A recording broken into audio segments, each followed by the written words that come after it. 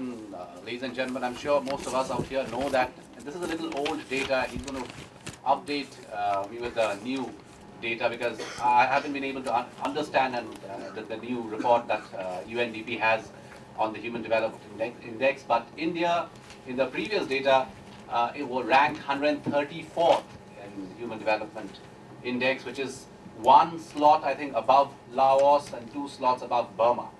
At the same time, India is fifth on the list of the Forbes list of billionaires. So I think this is what is going to be the tone and tenor of today's discussion. Ladies and gentlemen, a very good morning. Welcome to another edition of IDSA Internal Security Lecture Series. And with me is someone, you can see him, so it's not as mysterious as I'm trying to make up, but I'm tempted to quote Amartya Sen, who described him as one of the world's great experts on famine and hunger. P. Sainath, the Magsaysay Award winner. He has probably won all national and international journalism awards, and I will not go into that because he calls himself a rural reporter. He still prefers to call himself a reporter.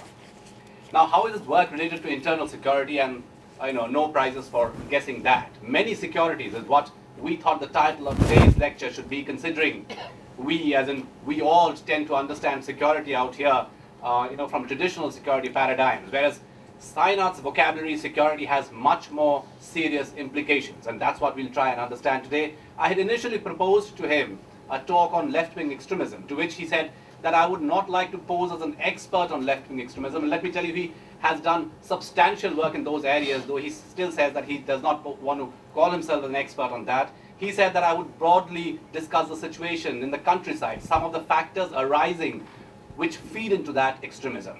So, ladies and gentlemen, P. Sainath.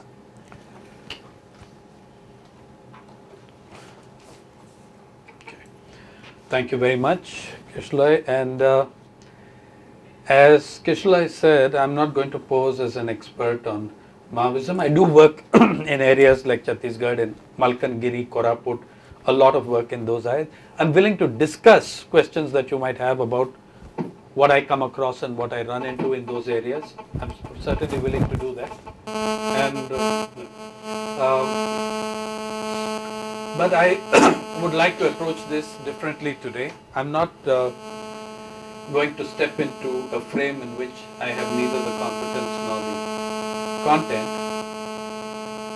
I'm going to talk about exactly what the title is, many securities, the different kinds of security that are important for a nation, for a society. I would say that a nation that condemns the majority of its people to everyday indefinite insecurity can never be secure itself. That's the first proposition. If you condemn the overwhelming majority of your people to instability, everyday insecurity, you can never as a nation be secure. Second, I will state without hesitation that the single biggest source, our single biggest source of insecurity, I totally diverge from what Dr. Manmohan Singh makes as the single biggest source of our insecurity internally. I would say that the single biggest source of our insecurity is the incredible, unsustainable levels of inequality that we have built very consciously in the last 20 years. Those levels of inequality take us back, for any comparisons that you want to make, the only time and period with which you can compare is that of the colonial Raj. Now, what's different between existing inequalities in India and earlier? There was inequality in India, we all know that, it's not a secret. It's not that it wasn't there before in 60 years, but there's a big difference. Oh, incidentally, let me digress to point out that what I am talking to you about as the single biggest danger was exactly the core of the speech made by the architect of this Constitution of India when he handed it over to the Constituent Assembly, when Dr. Ambedkar handed over the draft Constitution for discussion and adoption. I believe that that speech which Ambedkar made that day remains the greatest speech in Parliament before there was Parliament. And the core of that speech says, today we have stepped into an extremely dangerous and paradoxical time. I'm not quoting verbatim, I'm paraphrasing him, it's a long thing. But the core phrases are correct. He says, we enter a dangerous paradox. We have built ourselves a fine political democracy, but in society and economy there is no democracy and there is no equality. The tension between the inequality in social and economic terms can explode our political democracy. This was the founder, the architect of your, primary architect of your constitution. As he handed over the draft constitution for discussion and adoption, that was the speech Ambedkar made. 63 years later, you have to say that he got it absolutely right. That is the single greatest tension in your society. The tension between what's happening in economy and society and political democracy. Okay. So, what's the difference between the inequality that you see today in India, post 91, and the inequality that you had earlier, in earlier periods? I would say one central difference. If you look from the 50s, the planning period right up to the 80s, if you take various measures of inequality, say inequality in wages, inequality at the top end of the spectrum in salaries, between 50s and the 80s, inequality in those terms actually declined in the country. It actually declined. Maybe not as you and I would have liked to see it decline, at least certainly not as I would have liked to see it decline, but it declined. From the late 80s, it begins an upward trend once again. From the 90s, it takes off. It really takes off at levels that you cannot imagine. I will come to the numbers which Kishloi was mentioning, the UNDP, but that's one measure, but it's still important. The difference then, that central difference between what happens in the 90s and this decade and India before that, is that never has inequality in independent India been so consciously constructed, so ruthlessly engineered, on the premise that it is a good thing. Greed is good, accumulation is good, you have to create that wealth, then there's going to be a trickle-down effect. That economics stands disgraced and discredited across the world, including in the home model from where we have adopted it. Okay, you're looking at Europe in turmoil today. You're looking at the United States in a completely vulnerable economic situation for the last several years. Is it the...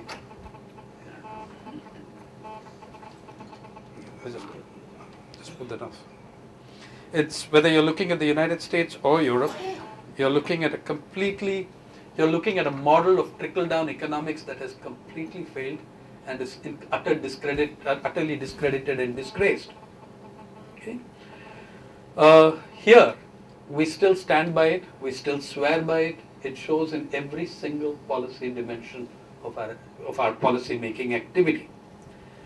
When Kishloi was talking about what our position is in the UN Human Development Report, even in the disgraceful position that we are, our HDR value is 0.548, and that places us below every single Latin American nation that you can think of when you take the multidimensional poverty index.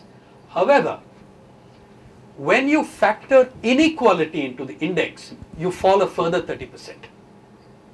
The HDR value of 0.548 comes down to 0.3741 or something, 374. You're losing 30% in the very limited human development value that you have. The moment you factor in inequality. The difference between, see, there were two phases in the UN Human Development Report. I'll finish with that so that we can then move on to actual, much more alive things. One is, in 98, major changes were made in the UN Human Development. The UN Human Development Report was actually an Indo-Pakistani concept. Professors Mehboob Haq and Amartya Sen together devised the Human Development Report. It was a huge advance over existing ways of understanding how people did, because it moved away from a very stupid per capita growth or per capita income measure to include other measures of how human beings are doing. Now this per capita thing, as you know, is extremely misleading. If my income is $10 million a year and all of you are earning 100,000 rupees a year, the average per capita income of this room will reflect nobody's reality. And in societies which are extremely heterogeneous and class and caste hierarchies of very, very rigid and terrible nature, that averaging, like India's literacy is an average between East UP and Kerala. Okay, your averaging doesn't help you in that kind of a dimension unless you have many, many factors which you look at in trying to understand inequality and how human beings are doing. So when you have that, you'll start in 98, Richard Jolly produced a report for the United Nations which angered everybody because it showed us how bad things were. So then they changed the methodology, and from around 89-2000 they started using a different methodology. Whichever period you take, from the 90s, the Human Development Report's life is coterminous with our reforms period. And our functioning in that has been one of decline in rank. The more billionaires we have accumulated, the worse we are doing on human development. The greater the concentration of the wealth, the worse we are doing on human development. How do we square this off? It's a question. It then argues even deeper inequality. Well, in the 2011 report, they changed the methodology again.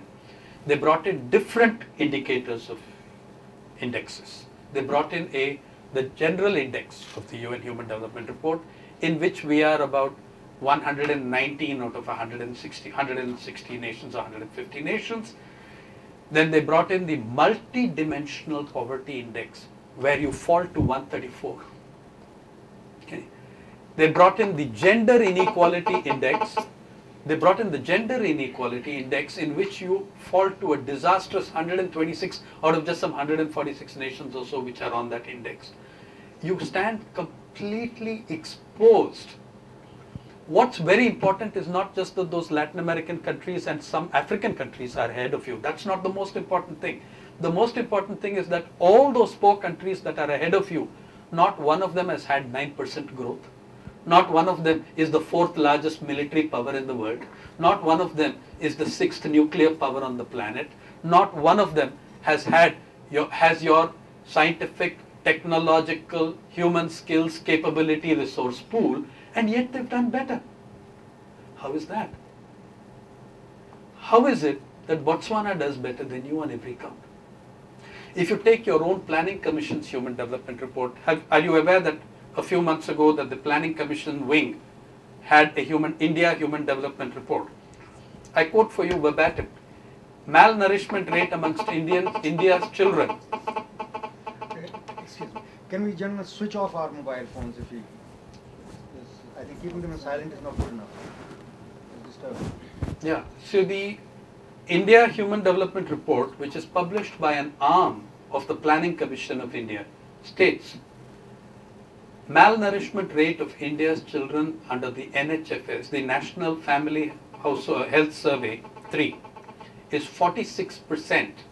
Is 46%, which is roughly double the rate of malnourishment amongst children of sub-Saharan Africa. This is not a UN report. It is the Government of India's Planning Commission Human Development Report. Okay. Now, sub-Saharan Africa is not the world's greatest IT superpower. It is not a software superpower. It doesn't have a fraction of the kind of human resources that we do.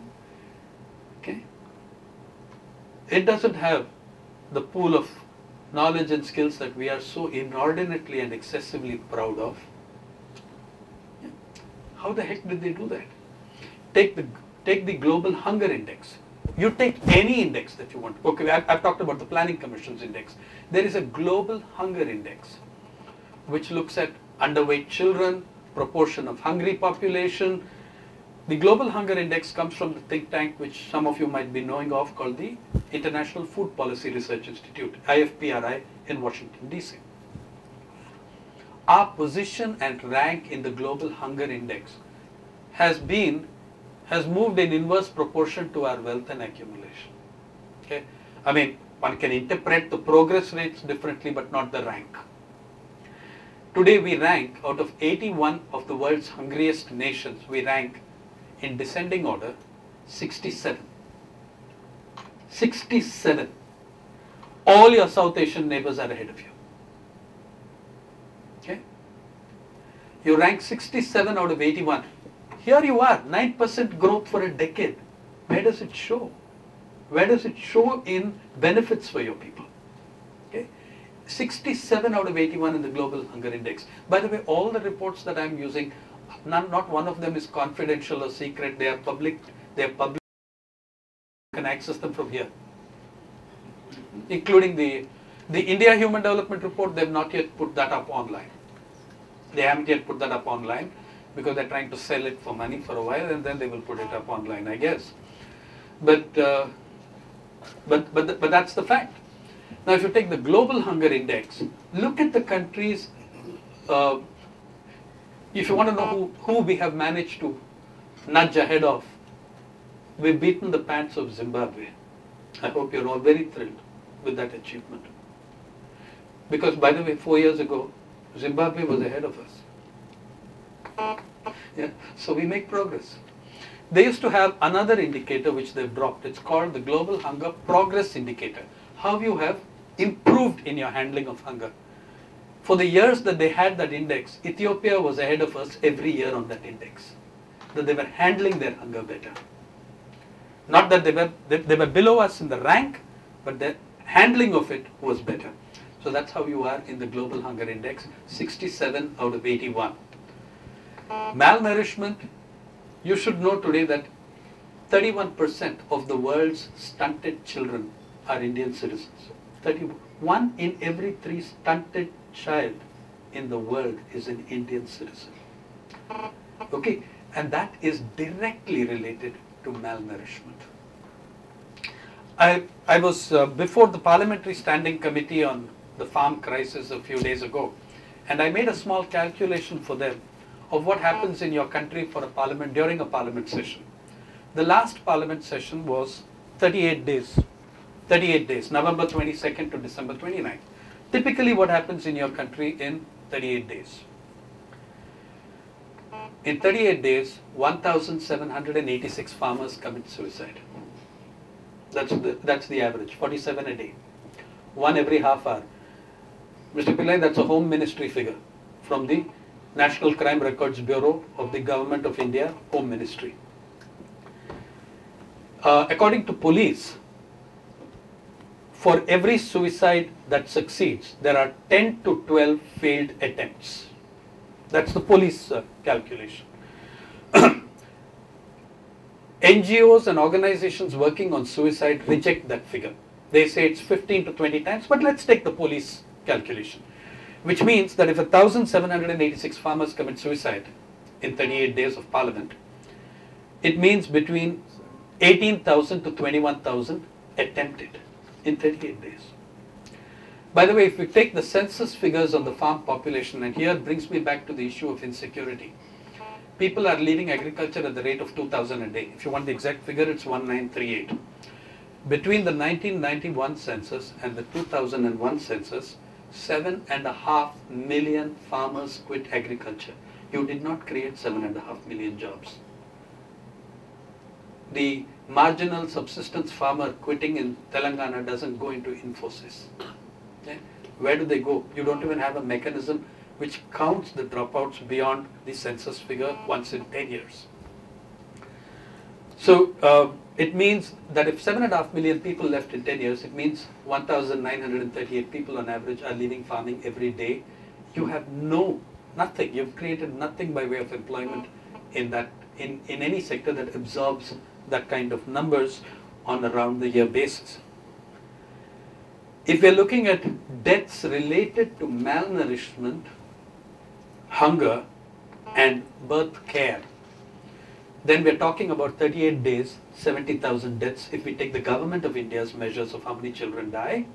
If we take UNICEF measures of how they die, that shoots up to more than 90,000. Entirely besides all this, tens of thousands of more children in 38 days enter what are known as, I don't know if you're familiar with it, grade 3 and grade 4 malnourishment. Grade 3 and grade 4 malnourishment are levels of malnourishment from which there is virtually no return. There is virtually no return. I think it's actually the... No, it's the outside, the phones on the corridor. On the corridor, okay. It's a child who has entered grade 4 malnourishment. You can save the child's life.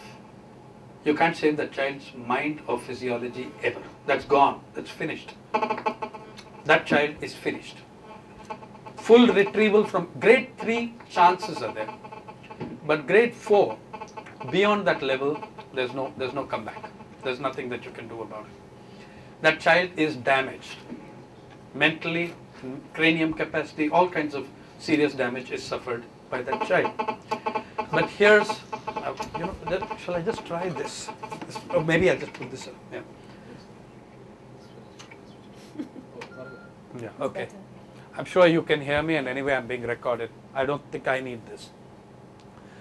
But let's look at what is happening at the other end of that spectrum in the same 38 days. How many of you read the budget of India? How many of you read the Economic Survey of India and the Government of India's budget annually? You have to. You had no choice, but yeah. But voluntarily, how many of you read? Except not the whole. Okay. I suggest 2 pages, two documents, which you should read every year. I'm not asking you to read more than 10 pages. Okay. One is a section called Statement of Revenue Foregone. It's an annexure to the budget. Statement of Revenue Foregone. Statement of Revenue Foregone talks about what are the taxes that the government has written off for the elite of your nation, for the richest people in your country, for the corporate world. This is very, very important. I made one central proposition for you at the beginning of this discussion. One, that the biggest source of insecurity in this country is the growing inequality. 2, corollary, is that the sheer indifference we show and the justification of that inequality, even the celebration of it, which we've seen in the last 20 years, is a huge threat to your stability, as a cohesiveness as a society. It's shameful to me. There is something very sick and degenerate about a society that has to debate whether it is our duty to feed the hungry or not. The fact that you're having a debate over the food security bill nauseates me. Okay? In which other society is that a huge debate? In which of those European societies and Western societies that we try making models is that a debate outside of the United States, where you have something called social security, which there are people who want to tear down? The standard answer is there's no money. Where's the money? Here's the money. Look at Statement of Revenue Foregone. 5 lakh crores in concessions under 3 heads to the richest people in your country. Direct corporate income tax write-off, which means it benefits 4 of our guys who are on the Forbes billionaires list. Oh, 55 of our guys, sorry. 55 and 4 who are in the top 15 rich. Okay. Just direct corporate income tax write-off in this budget, 2011-12, 88,263 crores. That's 242 crores a day write-off. In 38 days, when 1,786 farmers kill themselves, that write-off is worth 9,200 crores or $1.84 billion to the richest 0.01% of your society. Let me pose the 90,000 crores figure another way. 90,000 crores is what it costs you, the high-end estimate, to have, sir, a universal public distribution system. The highest estimate of a universal public distribution system is 90,000 crores, which means that every Indian citizen would have access to food. Okay. I think the food security bill is nonsense actually, because the Constitution of India does not have APL and BPL and priority. It's based on citizenship, and the directive principles of state policy tell you exactly what a citizen is due to. I believe that these bills actually water down what are the entitlements of the Indian people.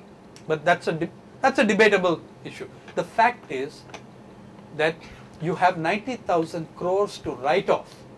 Oh, by the way, what's 90,000 crores is direct corporate income tax. Let's take customs duties.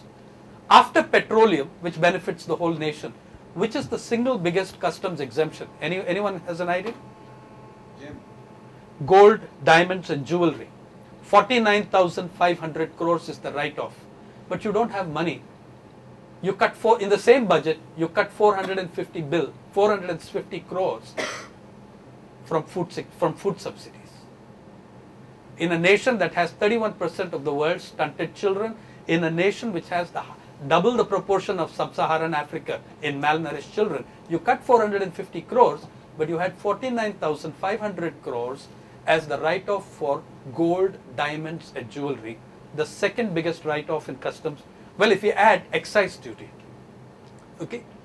If you take the write-offs, I'm very pleased that after 10 years of refusing to see this, Amartya Sen finally mentioned it in an article in the Hindu, which I suspect you saw.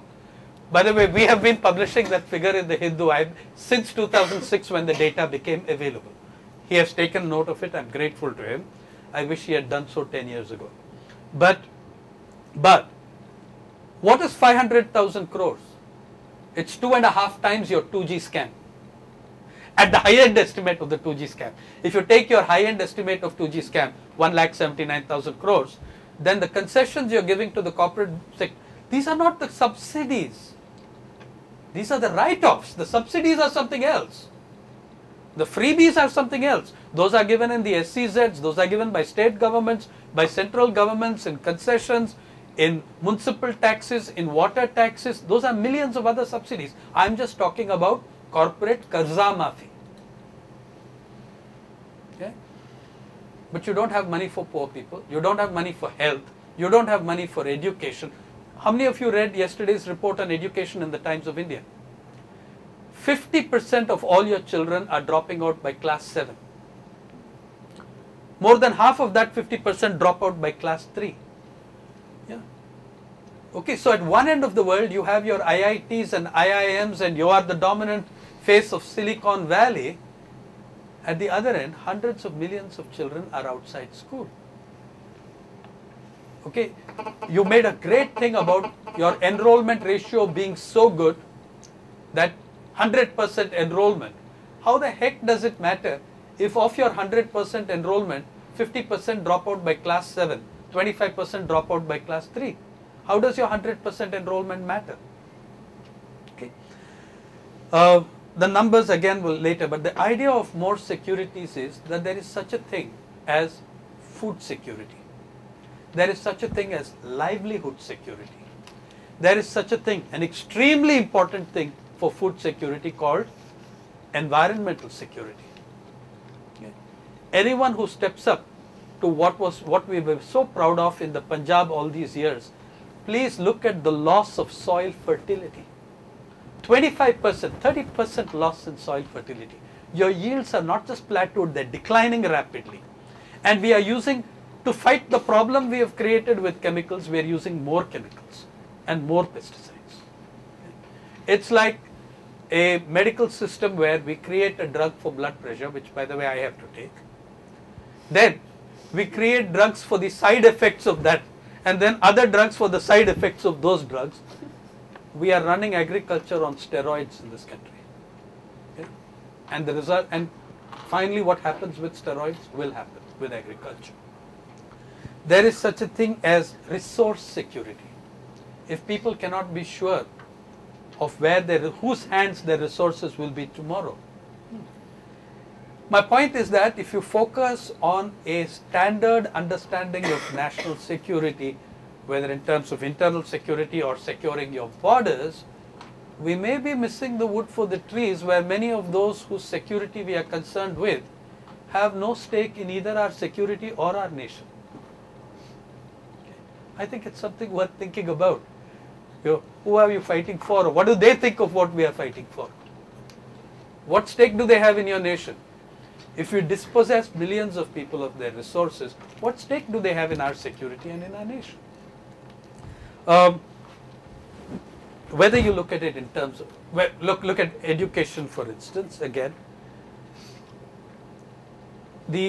out of every 100 children who join school, 25 have dropped out within 2 years.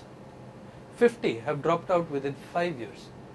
In the richest state of Maharashtra, less than 7% of girls go beyond high school in most districts. Okay. And that's a rich state. That's an incredibly rich state. How much of your wealth is concentrated in Maharashtra? It's also the state with the worst number of malnourishment deaths from male guard, which is now infamous. It is the state with the highest number of farm suicides by far, 20,000 more than the next state, which is Karnataka. And beyond food security, there is something else which those who are worried about security should reflect on. There is something I would call, and it's not invented by me, food sovereignty. Who controls the process of production in your country? Today, for instance, in many third world countries, and we have begun the process here, a couple of companies control the seed. Today in India, one company controls cotton seed. You are the second biggest cotton producer in the world. The single biggest cotton region in the world is in your country.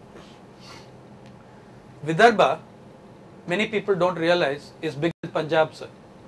Punjab is 50,000 square kilometers. Vidarbha is 52,500. The 6 districts of cotton growing are twice the size of Kerala. 52,000 kilometers. Okay, Kerala is about 38,000, so about 1.5 times. Yeah. So that is the Vidarbha. A single company controls and holds the destinies of these people in the costliest seed in their history, moving from 9 rupees a kilogram for local seed in 1991 to about 2,000 rupees per kilogram now, or 950 rupees for a packet of 450 grams. Whole issues of food sovereignty are coming up, of environmental security as land and forest gets degraded, soil gets degraded.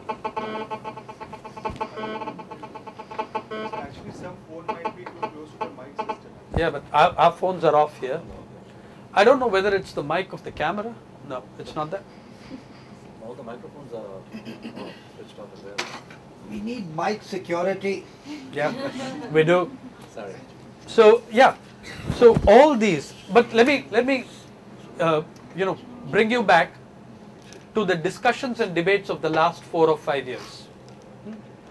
How many people, how many educated Indians are aware that your government, while celebrating 9% growth, etc., has felt compelled to have set up in 4 years,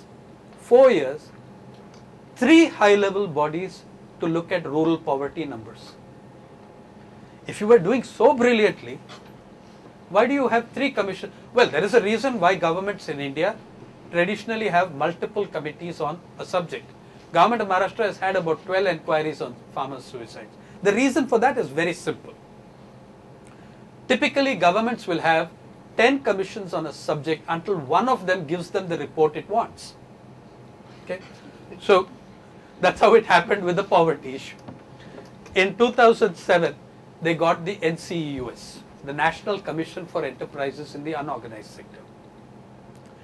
And they gave it to someone whom they thought was very safe. He had all the credentials required. He had worked with the World Bank, he had worked with the IMF, good middle-of-the-road economist, Planning Commission, Dr. Arjun Sen Gupta, and he produced a report which said on the first page, 836 million Indians are living on 20 rupees a day or less. They were scandalized and outraged by that report. First page of the report says it. It also gives you a breakup of who the 836 million people are. Please look, I mean, your inequality has a face, many faces. It tells you 88% of all Dalits, 88% of all Adivasis, 85% of all Muslims, 85% of all OBCs fall into these 836 million people who live on 20 rupees a day or less.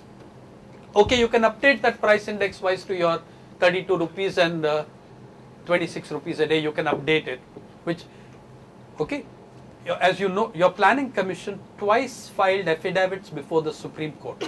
One in April, one a couple of months ago, one last April, one a couple of months ago, in which it adjusted its own figures. In April, it filed an affidavit defending the 20 rupees cutoff as a poverty line. Then by November, December, it filed a new petition upgrading that, which is simply a price indexing issue, to 32 rupees and 26 rupees. 32 rupees as the expenditure in urban areas, urban consumer expenditure, and 26 rupees for rural areas, which is when, as you know, many people challenged Dr. Montek Singh to show us how to live on 32 rupees or 26 rupees. Okay. At the one end of the spectrum, we don't even want to look at, anyway, they were so angered by this report, they set up a second committee. For my sins, I was a member of that. It was the NC Saxena committee, BPL expert group, where we had scintillating expert discussions for 2 hours on one occasion on whether women were really poor. Okay. By the way, that was a vast improvement on the previous BPL census, where female-headed poverty was discussed in even more extraordinary terms. On the, I have the cutoff sheet, okay, the tick on which you tick off the criteria and the weightage. Plenty of weightage was given to one check. How to determine poverty amongst women and the women-headed household. Household with one sari only. 1 to 2 sari households, 2 to 3 sari households. What if the household has 6 women in it? They're fine. And each of them has 1 sari. They actually had such a tick off on the check. Now here's even a more wonderful thing. In that discussion, 3 of us were isolated trying to argue that there's no need to discuss this. All the evidence in the world shows us that women-headed households are not poor, they are ultra poor. There is no, I mean, you can go back to evidence from the 1950s in this country. There is no report or research that shows you otherwise. Why are we discussing this? This scintillating discussion was conducted by 17 people, 95% upper caste, 100% upper class, not a person in the room earning less than 70,000 rupees a month, and every one of them male. No woman in sight in a mile, but we had this furious discussion on whether women-headed households should be automatically listed as poor or not. There were 3-4 of us who argued that this is an idiot debate. Okay, can we just move on? You'll be glad to know that finally we sort of accepted that they are a little poorer than, they're not doing so well as us. So something like that I think was the compromise, but that was the second committee. It brought down the 77% figure of Arjun Sen Gupta to a more manageable 53%, which of course still dismayed the government of India, because how the hell are you going to puff your 9% growth when you're saying that rural poverty is higher? So then they brought Dr. Suresh Tendulkar into the picture to lower the figure, which he did obligingly. And let's not even go into private sector debates on poverty, how those figures are constructed. That's for a stand-up comic to tell you.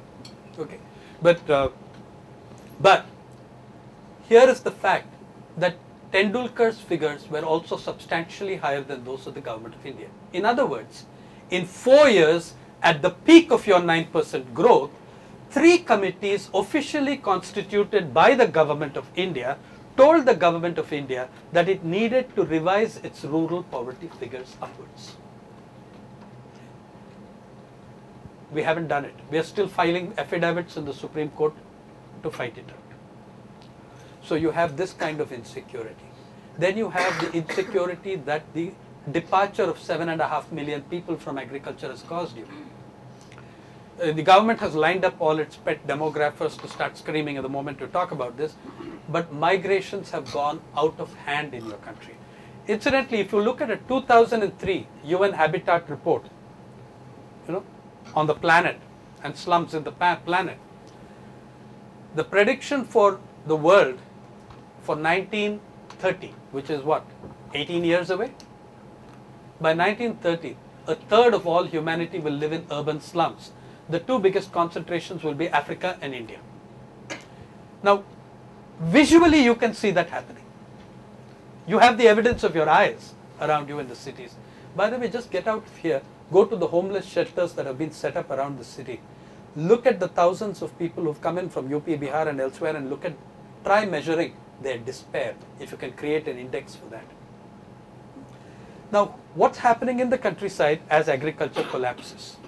Apart from the fact that you've had 250,000 farmers commit suicide between 1995 and 2010, and in those 16 years, the second 8 years are much worse than the first 8 years. Okay. The clock is ticking, 1 every 30 minutes is the average. I don't see what security as a nation you can have if your farmers are committing suicide at the highest rate of suicide seen in recorded human history. What is your security? What does your security mean to that family? What sort of national security do we have while we undermine the security and livelihood security of hundreds of millions of people? I find it's almost, somewhere there's something Kafkaesque about this, that we completely destroy the security of millions, their livelihood security, their resource security, their food security, their food sovereignty, their control over their daily lives, and try understanding national security in the terms that we traditionally do.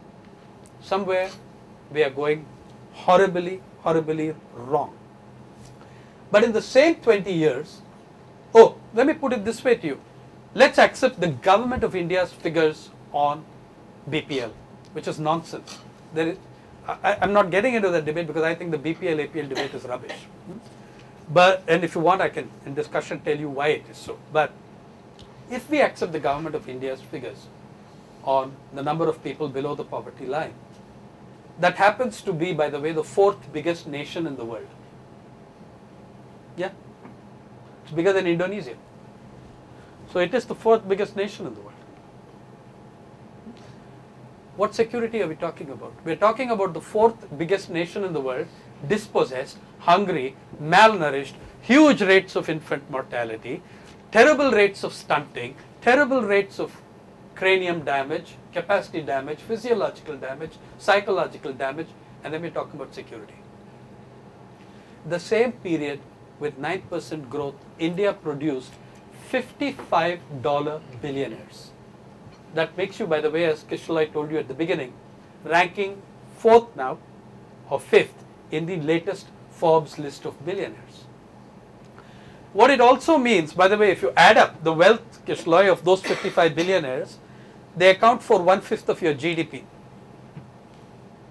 Okay? Probably gone up because they hold their wealth in dollars. Their wealth is estimated in dollars. Okay. The rupee, which once used to be a currency, has now to be measured differently. What's it now, 53 bucks? Yeah. So these guys, notionally, they've gone up. You know what $55 billionaires means? You didn't have one in the first list. Okay, you have 55 now, and your rank in human development has fallen by every parameter in rank. I'm not talking about interpretations of progress, which you can do endlessly, which is what one of our genius lies in doing, that interpretation of progress. But 55 billionaires on the one hand, 836 million people who live on 20 rupees a day or less on the other. Okay? What security will you provide for that nation?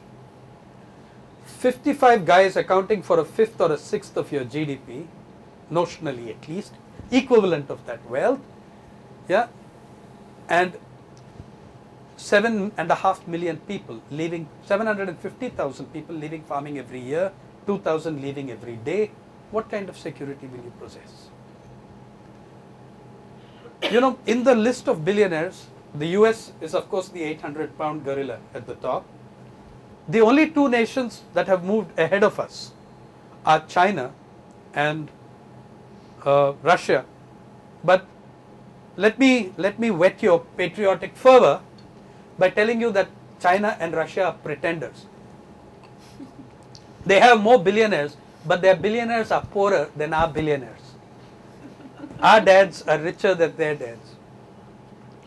The average net asset worth of the Chinese billionaire is about 1.5 to 2 billion. The net asset worth of the Indian billionaire is 3.5 billion, 3 billion plus. And then there is our obvious moral superiority. We are a democracy. At the end of every 5 years, the Russians send all their billionaires to prison. We send ours to parliament. Okay.